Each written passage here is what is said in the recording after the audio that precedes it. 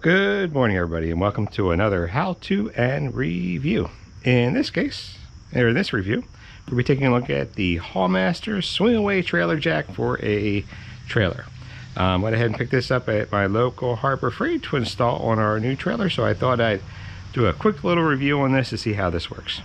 Before we get started, let's go ahead and click that like button and subscribe for future content if you haven't already. So as I mentioned, I picked this up. I think this was somewhere in the mid-30s as far as price range goes. I used one of those Harbor Freight coupons.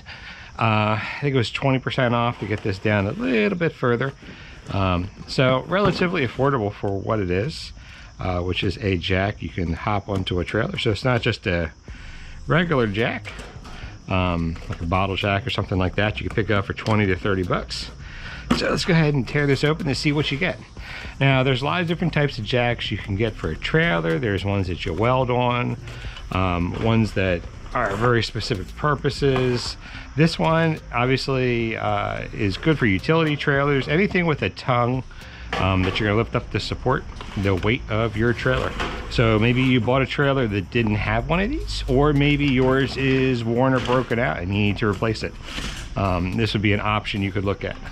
So start out right away. One thing I like, it's a big 6-inch wheel. Pretty good size. It's not some kind of little knobby wheel, which is good to see. It's actually kind of nice that they went ahead and zip tied everything you need right with this. Sometimes it's in some pocket of the container and you have no idea where it went to. So that's pretty good so far. Let's go ahead, cut this open and see what we got here. Here's our hardware. Here's our instructions. See what we have in here.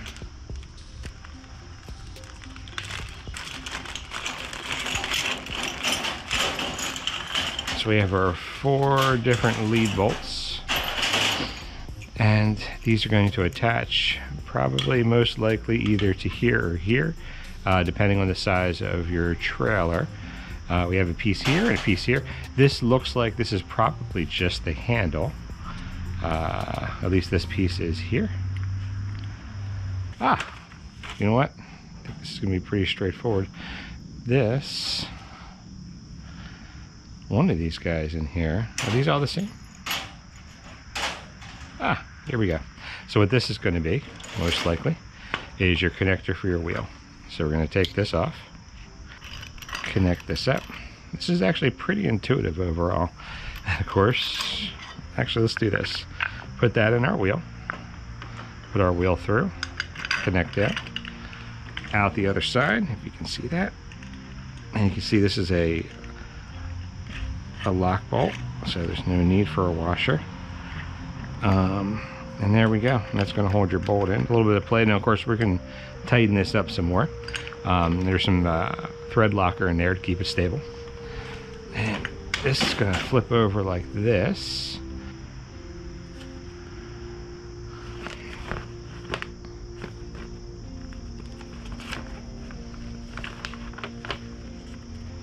Oh, here's a parts list. Actually, this is actually really good that they have a parts list in here in case you need to ever replace anything, which is actually kind of nice. You know, I've never, I should say never, but you rarely see this type of detail. Actually, this is actually half a decent for an assembly guide as well too, because you could literally, as I'm looking through here, just double check to see.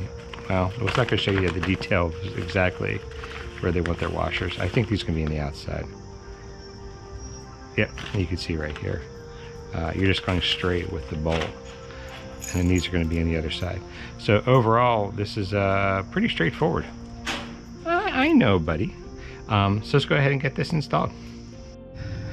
All right, so here we are at our tongue for our trailer. Now, we want this as close to here as possible because of leverage. This will allow us to lift up better. See, I already have this. They gave me this at Harbor Freight when I bought my trailer.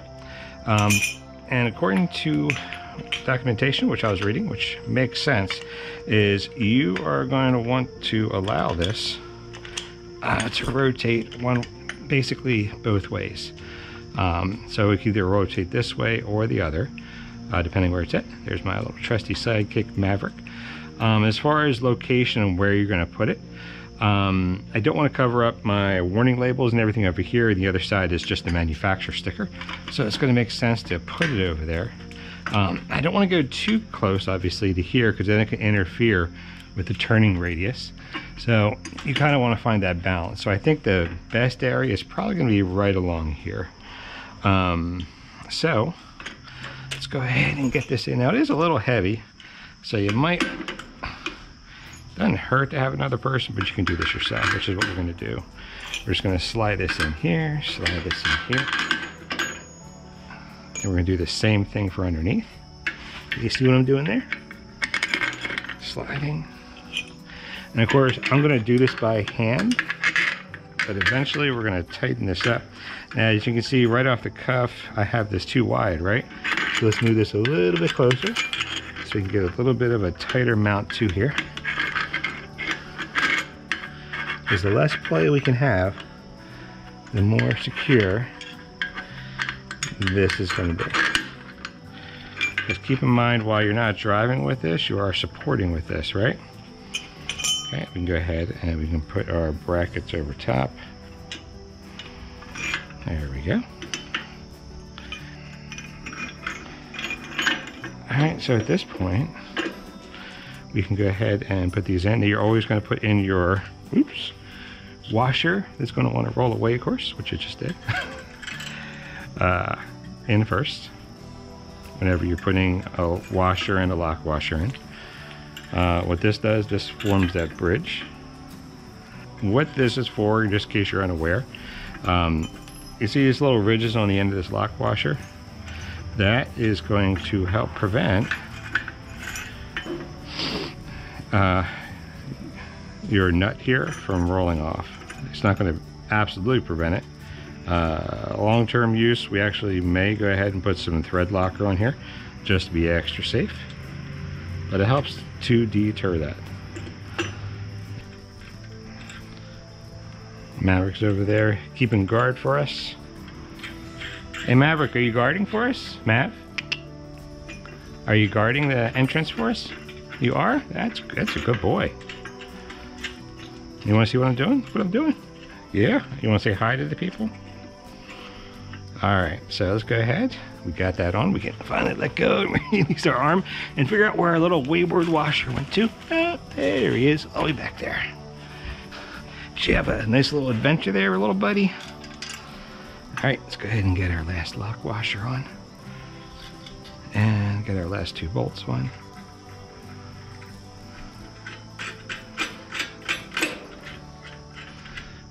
Awesome.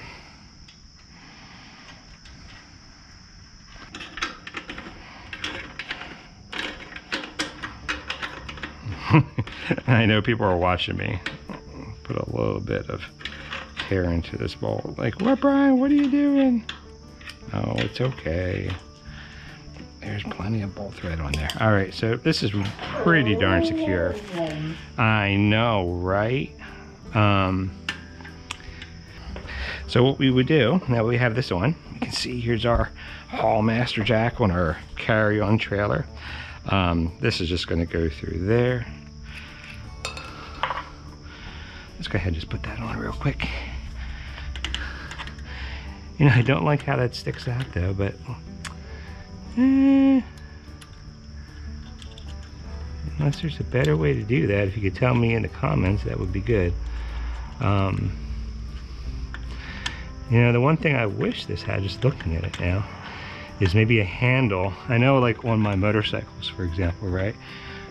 See, there's a kickstart there. It flips in and out. It's almost tempting to run to the store to see if I can find kind of something similar for this. I think it would work better, you're right. But basically, you're going to pull this. This is going to allow it to turn. This goes ahead and ups our wheel. It's going to lock it in. And now if we want to raise this, we just go ahead. We start turning this. And you can see we're turning the wheel. Let's hold that straight. Now watch this, Maverick. We are lifting up our trailer. Look at that. It's pretty cool, huh? Yeah, it's not as cool as I thought, Dad. Well, you know, it's difficult to impress you, buddy.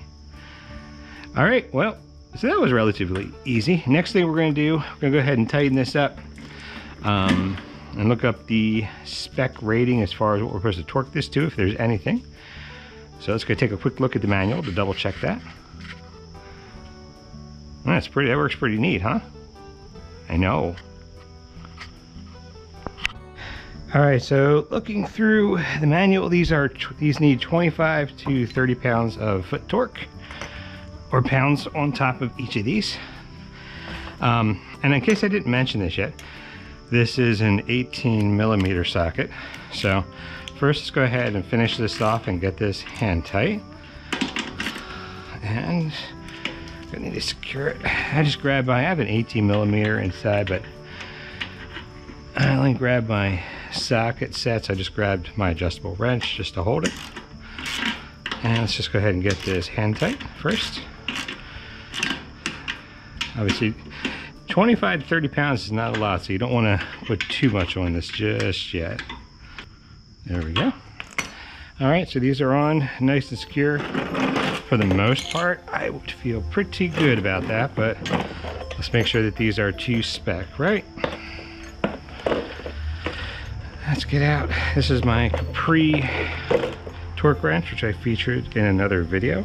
So what we do, you always leave these neutral when you're not using them, is we're basically just going to turn this. Ooh, this one actually, the very minimum is 30 on this. Well, found my adapter. I figured while we were at the adapter from inside, might as well go ahead and just grab the actual socket that I need of my deep impact set. So here's our 18. Let's go ahead and put that in. We have this set. Sanity check it. We're ready tighty. Okay, let's go ahead and put this to 30 pounds. So you are going to need to get this to the actual, because you're not going to be able to secure it there with that ridge there. Now, good news is,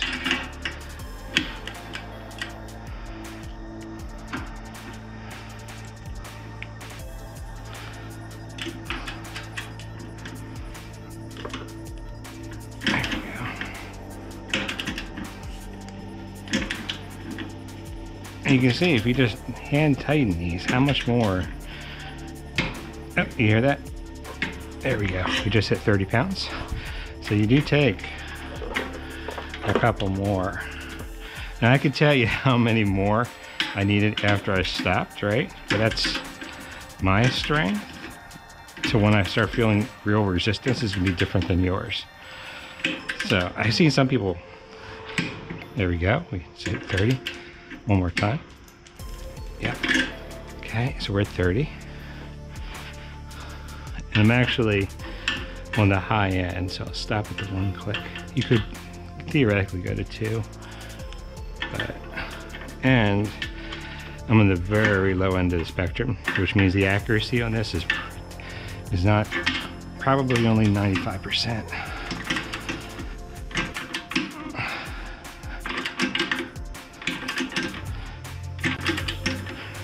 Because you obviously don't want to go too late. There we go. Just hit it.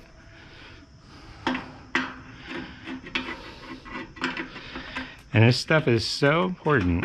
I think people overlook the torque rating. And some things you can get away with, but don't get me wrong, I think you're fine.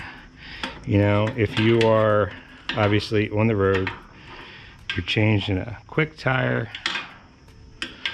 I'm having trouble finding my bolt there. Where are you, little wayward bolt? But if you're just changing a quick spare, obviously you're not going to torque wrench. Automotive doesn't give you torque wrench, but just because you put your spare on, when they change your tire for you or fix it, they're going to do a torque adjustment. Now, if you don't take it to a tire place and you do it yourself or you plug it later, you definitely, when you put it back on, you definitely want to use a torque. I worked at dealerships for a number of years, and I remember one time they didn't use the right torque spec on a tire. Guy was driving his brand new Lincoln Continental, and as he's driving, he had the pleasure of seeing his tire flying in front of him off the vehicle. So these specs are important. So there we are, 25 foot-pounds. Overall, I think this is actually a nice little jack. This operation works well. Two things I think they can improve. I wish this was a swing away. I'm actually gonna see if I can find something at Lowe's or Home Depot or maybe online that allows me to swing this over. I'll secure this a little bit better later. But you know, it is just a handle for the most. I just don't want this dropping down and dragging it. And the other thing I was thinking too, which I do not 100% like about this, and I was grabbing, I do not see it now. Oh, here we go. Is if I go ahead and lift this up, right? This is still kind of loose. I don't see a way to really lock this. It'd be good if there's a locking mechanism for this. Or, I mean, what I'll do for now is when I cinch this, I'm just gonna go ahead and take a bungee cord, wrap it around, just to keep it in place. So that, if you see what I'm saying, when the handle's lengthways like this, that way this thing is just not just gonna go flopping down and just hitting every speed bump and everything that I'm flying around. I wish there was a way to secure that. So if you're watching Hallmaster, maybe that's one upgrade as a way to secure this in, unless I'm missing that. I mean, who knows, maybe that's what this is here for.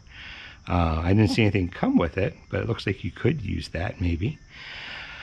But overall, I'd say it's a pretty good buy for me. I mean, for less than 30 bucks, which is what I paid for with the coupon, can't go wrong with it. I do like how big this wheel is.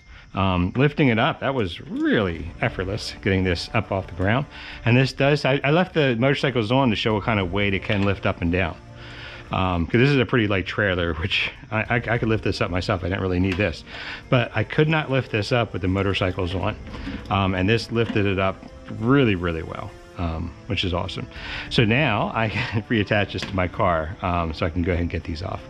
Oh, that's actually one safety note too, with I'll probably cover in another video too. But yeah, you don't want to you generally don't want to take stuff off of a trailer not attached to your vehicle, because your vehicle is holding this secure. If I went ahead and rolled these out the back, this could probably flip backwards, which would be dangerous. But overall, I think it's a pretty good buy. If you have any comments or suggestions, or maybe you found something that's a little bit better, or something that has a lock mechanism for about the same price, then go ahead and feel free to leave that comment in there. If you see anything that I did wrong, I am an amateur, I'm no professional by any means. Go ahead and leave a comment there for other people watching this too. And if you like this video, please go ahead and click like and subscribe for future content. It really does help out the channel. And I try to upload as often as I can. And we hope to see you again in a future video. But until I do, get out there, make your own great outdoor adventures. And as always, take care.